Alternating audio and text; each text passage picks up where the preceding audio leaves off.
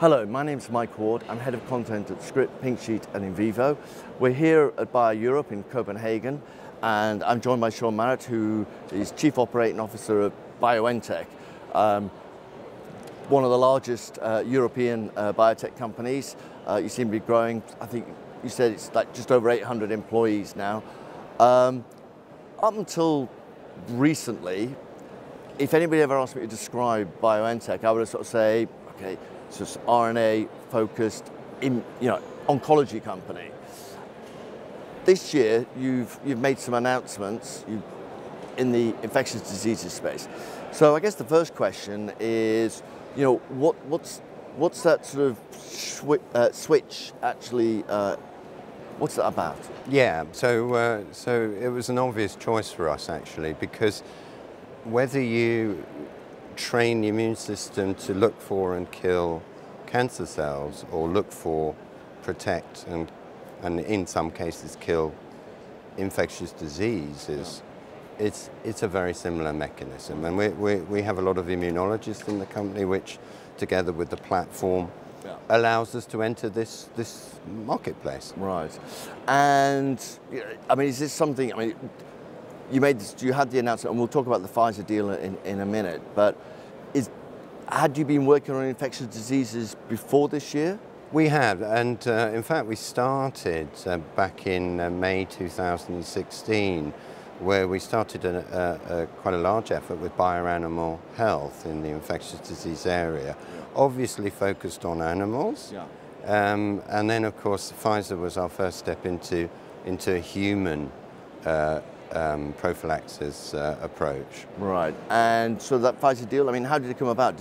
Did they approach you sort of thinking, we think your platform would be interesting to us, or did you actually sort of make a strategic decision that you were going to look for a partner to help you drive your infectious disease activity? Yeah, I think it was a bit of both actually, because we most certainly looked to find a partner to help us, because up until this point, as you quite rightly said, we've been doing oncology, and so a lot of people in our company are very oncology focused, and we needed to supplement that. We've built an infectious disease team, but it's not the same size at the moment as our oncology group, and therefore a partner was obvious for us. And Pfizer had read our publications in the oncology area and said, hey, this could be something that could be also applied to infectious disease, just like we were thinking. All right, and just to sort of recap, so the headlines around the sort of the Pfizer deal are what? Yeah, it's a license deal. So Pfizer paid 120 million in upfront, well, 3 components really: upfront investment and near-term milestones, and then clinical and commercial milestones of over 300 million and up to double-digit royalties. Right, and the focus specifically? Prophylaxis of flu. Right. So that's really the focus. It's really to find, to use the platforms to build a new type of flu vaccine. Okay. Now, you mentioned that BioNTech had got lots and lots of oncology expertise, and therefore a lot of your staff were focused on that. What have you done to ensure that you're getting up to speed with your infectious disease expertise? Yeah, so we've hired infectious disease experts in-house, so that helps. We've got the platform technologists, the mRNA formulation scientists that of course help. But then we looked to see if we could expand our network of experts, and that led us to the Penn deal, which we announced this week, which was with the University of Pennsylvania. Right.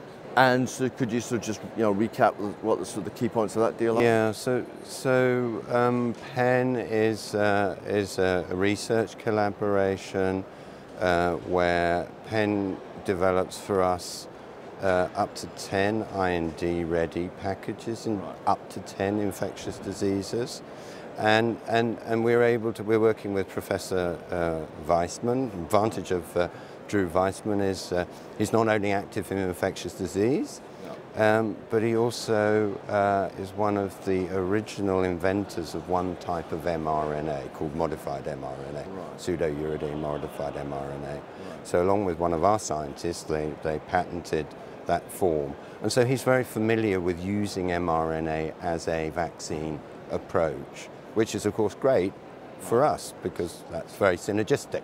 And you described it as a research deal. So if 10 IND candidates are created, what then happens?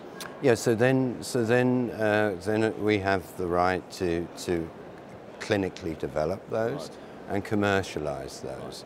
Right. Okay. And of course that's what we plan to do. This is like our oncology business. We are building this business. Right. Now, with the Pfizer deal, you're able to sort of describe or discuss some of the sort of the financial details. With the research deal with UPenn, so it's any numbers? Yeah, no, we can't, as usual, we can't disclose these because we haven't published them, but it's a big deal. I mean, it's a major collaboration with Penn. Both parties very committed to multi-year development of these infectious disease IND-ready packages, and it's really that to help us. And they of course have Penn, but then they have all of the networks throughout the United States, which gives us additional firepower. So infectious diseases is going to be sort of another pillar of sort of the BioNTech story? Yes, I think that's correct. Yes, yes, okay. Yes, and because it's just at the research level, it's very synergistic with what we're doing in oncology. At the platform level, it's very synergistic. Of course, where it diverges is when we go into the clinic, different type of trials. Yeah, yeah. And I mean, can you give us some sort of sense of the timeline of how you expect this infectious diseases franchise to develop? Yeah, so we are growing it very rapidly. I mean, we did the Pfizer thing, Pfizer deal in the summer, and it was announced in August, and then Penn we've just recently, November, announced, and we will take further steps over the next year to 18 months to build this further. So would that be commercial deals like Pfizer or research? Possibly, I think. Like university? Yes, possibly. I think we're looking at of course further academic collaborations, but also potential partnerships with large pharmaceutical companies. Yes. Okay. And when do you expect to see sort of the first fruits of either sort of the Pfizer deal or the UPenn arrangement? Yeah, so I think that's going to be in a few years. I think we have to give both collaborations time to settle down. They're all very fresh and new, but we've got some pretty aggressive timelines for both of them. Okay. Well, Sean, as always, it's a pleasure being with you, and good luck with everything. Yeah, thanks.